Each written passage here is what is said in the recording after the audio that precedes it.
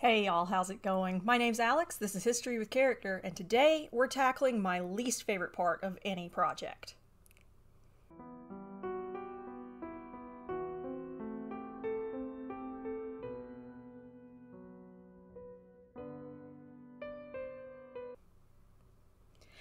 To be specific, my least favorite part of any project is the mock-up process. I am a perfectionist. I would very much prefer to just jump in and get the project going and get the project started, and that's just not possible with what we're working on today.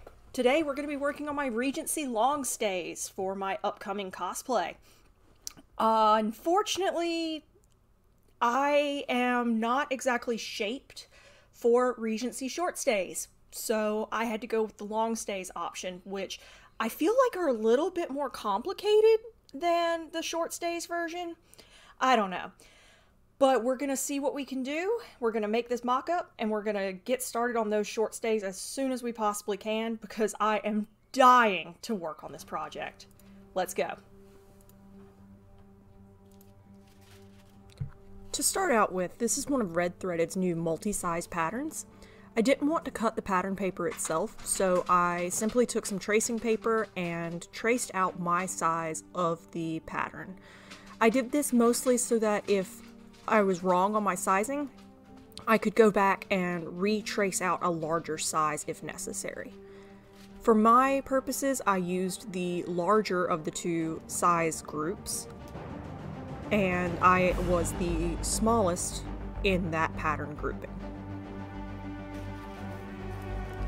Once I had cut out all of those pattern pieces, I laid them out on my fabric, which is just a duck cloth that I picked up from Joann's. In this case, I'm not being super careful with the placement of the grain line and all of that. I figure that this is just a mock-up. This is mostly just to see if I've got the sizing correct, and I can always go in and be more precise on the finished garment.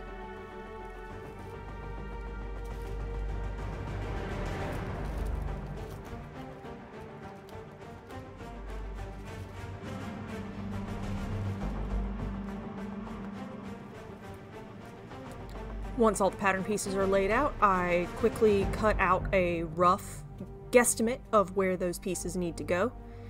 I will later on go in and cut them more accurately to size. For the bust gores, because I needed 4 of them, I cut out 2 and then folded that fabric in half and cut them out again to make 4 total bust gores.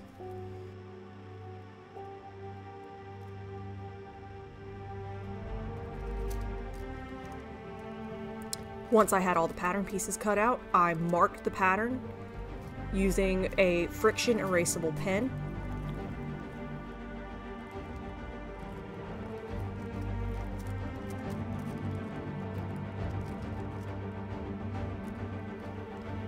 I like using the friction pens, but they can also be difficult when I'm using my iron a lot.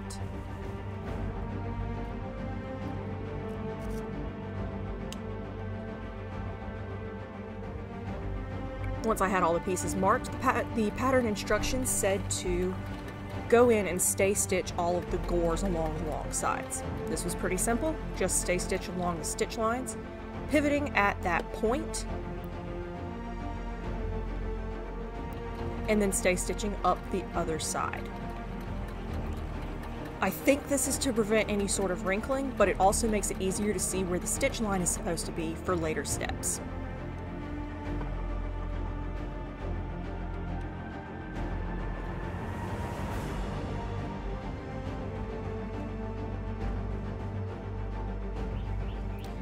Once I had the gores prepped, I went into the areas where those gores are going to be placed. I stitched about 1/8 of an inch by eye around the slash markings for the gore placement.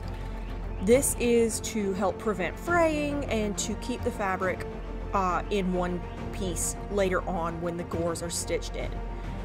You'll notice that I'm using a black thread. This is because it's just a mock-up and it's easier for me to see where my stitch lines are if this thread is in a contrasting color. I slashed open the gores just as the pattern instructed me to do so, and then very carefully folded over the edges in order to get the finished edge along the outside of the slash. This is very difficult to do, and I nearly burned myself on my iron a few times, but it doesn't lead to a really nicely finished edge.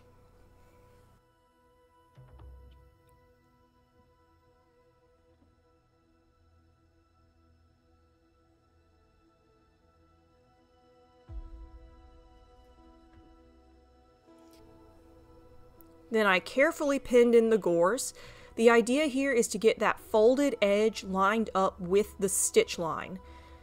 This was kind of difficult to do. It took some fiddling, it took some moving stuff around, and I stabbed myself multiple times.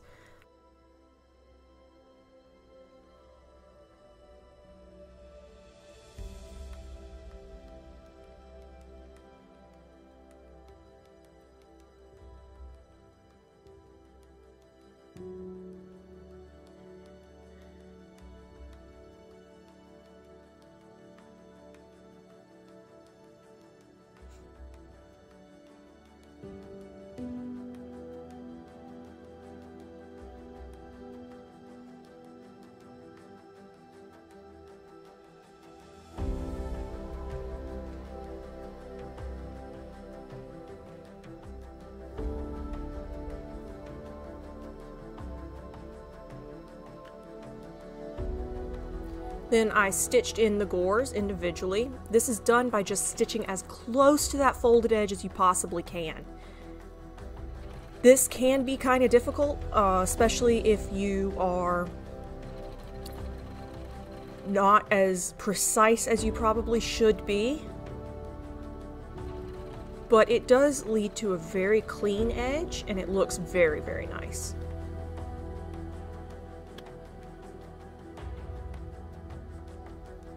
Always make sure to pivot at that point at the bottom. You can go in later and satin stitch over that point to reinforce it, but for the mock-up I chose not to. I did the exact same process for the hip gores.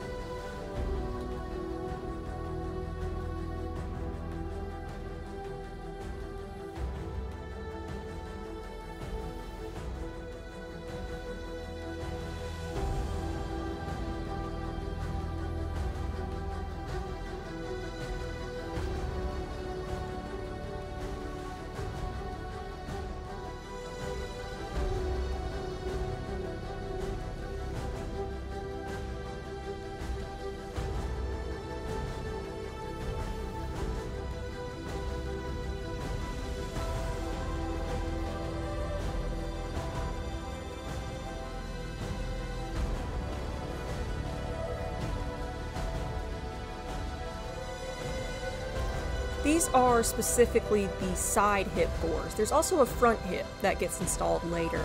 That one's a lot more complicated.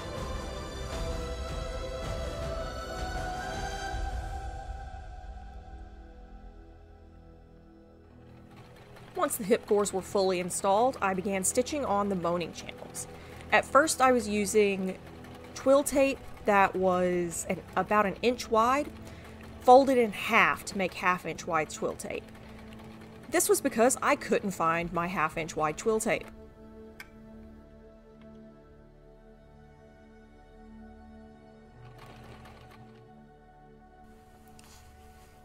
This project, as I'm sure you can guess, has quite a bit of boning in it, and this is just me installing the extra boning channels. I did not put in the boning channels on the side seams or anywhere along the seams, just because, again, it's a mock-up. I probably should have, but I'm lazy.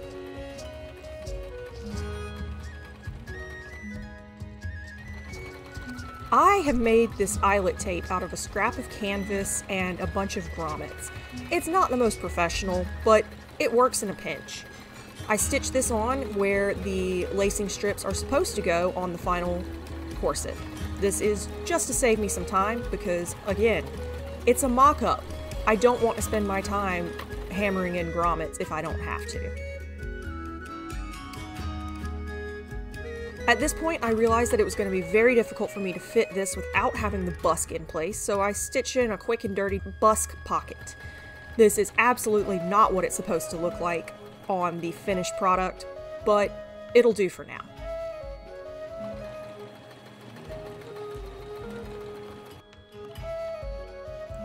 The front gores are a little bit more difficult.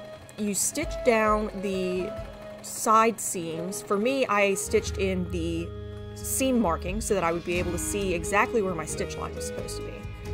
Then you line up the gore with the marking on the other side of the fabric. This doesn't necessarily line up perfectly, and the gores have a 3/8 of an inch seam allowance, where the rest of the stays have a 5/8 of an inch seam allowance. This means that those seams don't line up. By stitching in the seam line earlier, it made it easier for me to line up everything.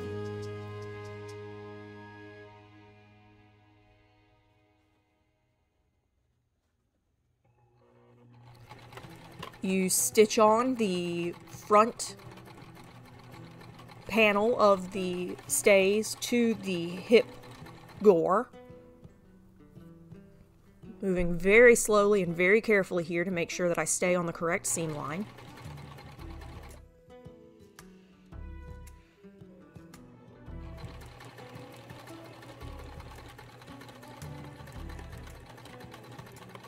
And you do this on both sides of the front piece of the stays. Then you stitch the rest of the stays together. In this case, you're kind of doing a Y seam along that front hip gore. You stitch down the sides, and then once you reach the gore itself, you stop, backstitch, and then stitch down the opposite side of the front gore. I don't think I have footage of that in this particular video, but I do have it for the next video where I make the final product.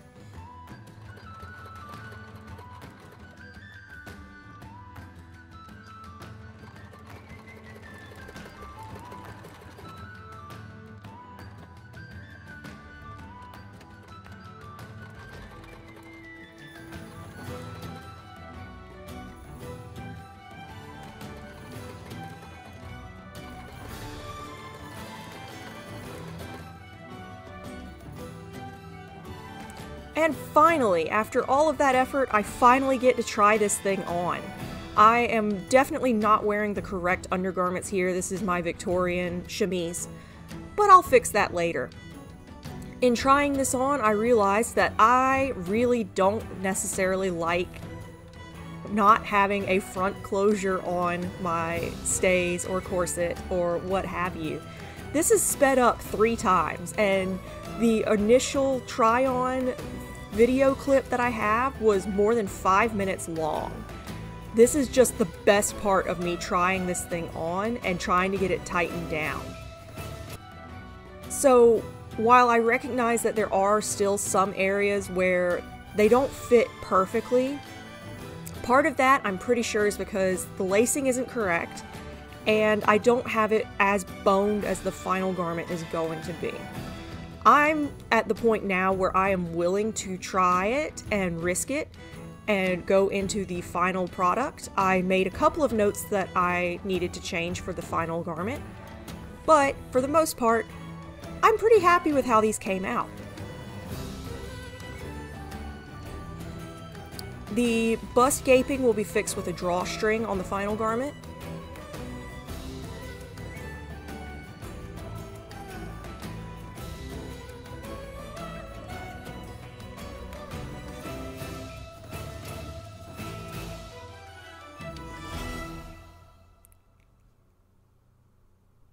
So there you have it. My Regency long stays, not short, stays mock-up is done. I'm super excited.